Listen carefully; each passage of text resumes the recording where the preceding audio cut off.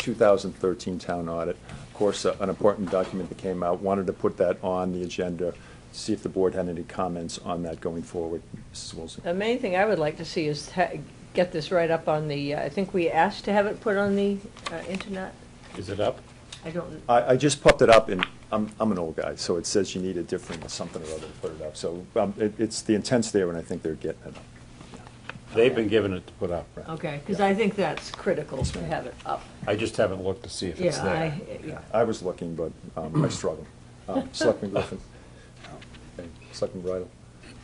So we'll go. I just had comments, and I thought that it was important and to study that. I know you all have it, and the taxpayers have, and there's been an emphasis on it. But it is the snapshot, and it provides that aperture going forward. And just some of my comments, and I wanted to speak in general on it, in just a brief synopsis. There are about 30 things that jumped out to me, and it's primarily we sit here and we speak to our department heads, and we try and manage and lead with Mr. Welch an extraordinary workforce. But this document really talks about the taxpayer and their tremendous commitment. And I was struck by the challenges that are coming going forward, and the tremendous commitment that the taxpayer has provided in the last 15 years. And a perusal of this document, whether it's an hour, several hours, or 5 or 6 hours, reflects what an extraordinary job and commitment the hardworking men and women and taxpayers and voters and employees that are taxpayers in this town put forward. And they've done so in a working class town since 2008. And the cavalry didn't rescue the taxpayer.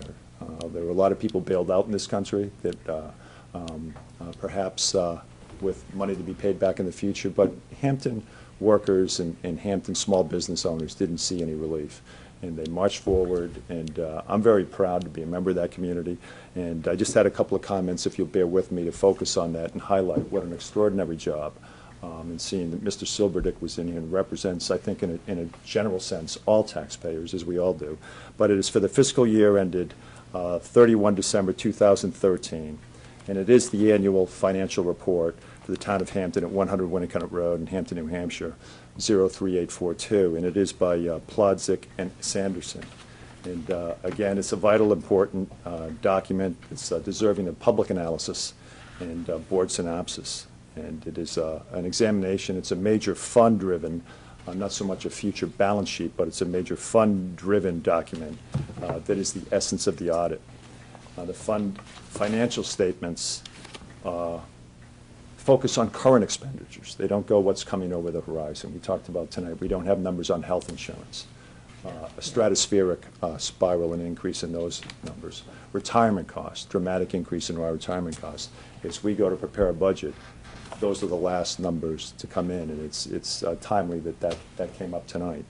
So if you look on page 2, you'll see that it's an analysis driven of the funds, but not going forward. GASB 34 is not complied with per the audit, and that's with our capital assets. Those are being recorded and depreciated, and that depreciation is an expense, and working with the director and Mr. Welch, we've talked about that. There are solutions to that. They're economical. They're important to clear up this report where there are some adverse, not top-notch results assigned to us. And that is on page 3 of the audit. Long-term liabilities in 2012, and this speaks to the taxpayer, our long-term liabilities in 2012 were $17.4 million. In 2013, they have increased. There are now $24.7 million in long-term liabilities. Our total liabilities in 2012, $33.1 million. Our total liabilities in 2013 is now $42 million. This is from our audited statement, and this is on page 4. Total taxes, license, permits, fees, revenue. The difference between 2012 and 2013 is $701,000. So we've accrued significant liabilities. Our income is up somewhat, and that is on page 5. Total government activities, the change in the expenses for the capital outlay, $6.9 million. That's a 26% increase over 2012. That's on page 6. Again, significant taxpayer contributions to this corporation. Total capital expenditures with no depreciation recorded, almost $9 million. And again, that's an important consideration to do. It's picked up by the audit. That is on page 6. Total long-term debt, $25.4 million. That's a 43.5% increase from year-end 2012. That's on page 6 of the audit. And these aren't my numbers. These are off the audit, and that's why I'm referencing the pages. Investments, Mr. Silberdick was in here tonight. Our investments of that fund is almost $20 million. They have done a heck of a job, and that is on page 8. Our compensated absences liability is now at $1.18 million for our employees. The taxpayers are working hard to support our employees with that liability. That's on page 11. The unassigned fund balance at the end of the year was $4.8 million. That's on page 14. So we have $19 million in our trust funds, or our investment funds, if you will, and year-end $4.8 million. And, of course, there's a change in that with some of the recent developments. But that means we have $23 million in the bank right now. Pay by this town to the state of New Hampshire, school portion, page 21. This town sends to the state of New Hampshire to educate other children $6.6 million. And that is on page 21. So the rest of the state owes John Q., average working citizen out there, they owe a beer. And that's a heck of a lot of money for a community like this that's working class. And I want to say that again, and Rusty, you're a school board member, but it's hard to believe these numbers when you actually do look at them. The pay to the state of New Hampshire school portion is $6.6 million. That doesn't educate our kids, doesn't contribute to our roads, and does nothing for the people of Hampton. And that is one heck of a contribution. The county portion is, again, on page 21, that's $3 million. And I know the county does an extraordinary amount for us. However, that's $9 million that's shipped out right there, that's on your tax rate. Total deferred inflows, and this is important in this day and age. We talked about this economy. On page 26, there's $2.4 million of delinquent taxes. And I've never met anybody that doesn't want to pay their bills. I've never met anybody that doesn't want to pay their taxes.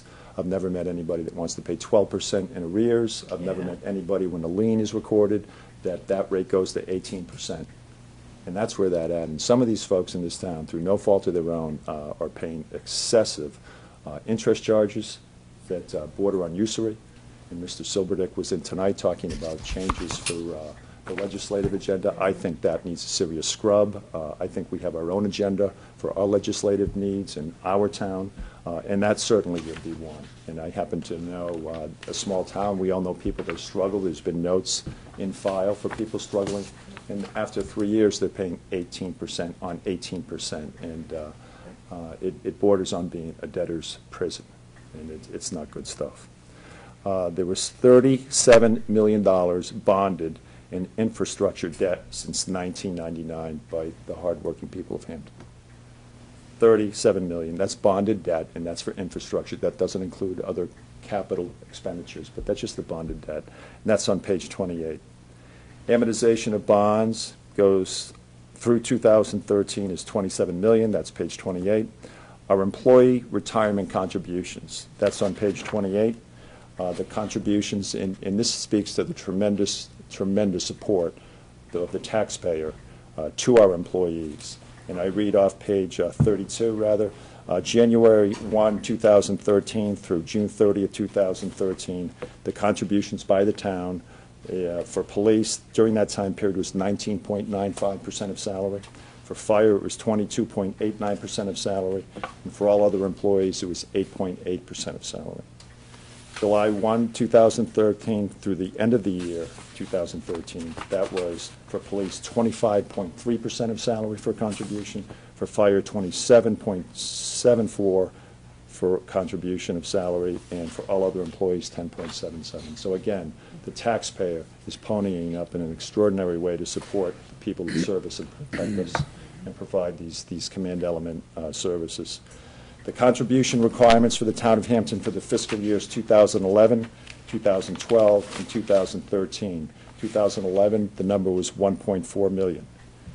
2012, the number was 1.57 million. And finally, in 2013, 1.8 million.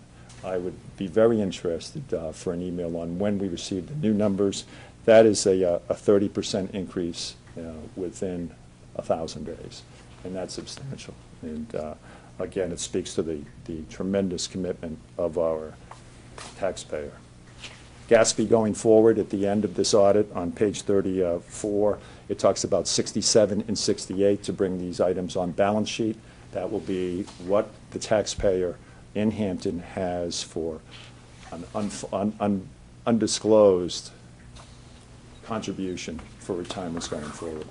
This is a defined benefit pension plan, but it's also defined payment. And we know just from the numbers I read off page 32, so it's both a defined benefit and it's a defined payment, but we don't know what the costs are going forward.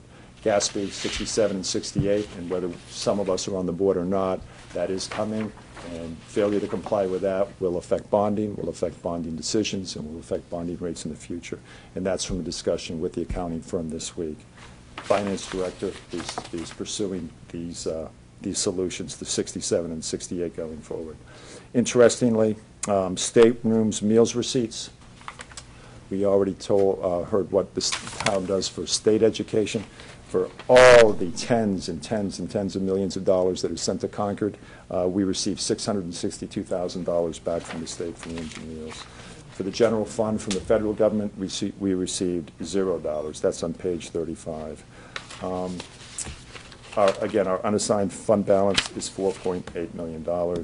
And, of course, the health insurance rates we're waiting on and the retirement. But I thought it was important for the taxpayer to review that audit and to make those salient observations.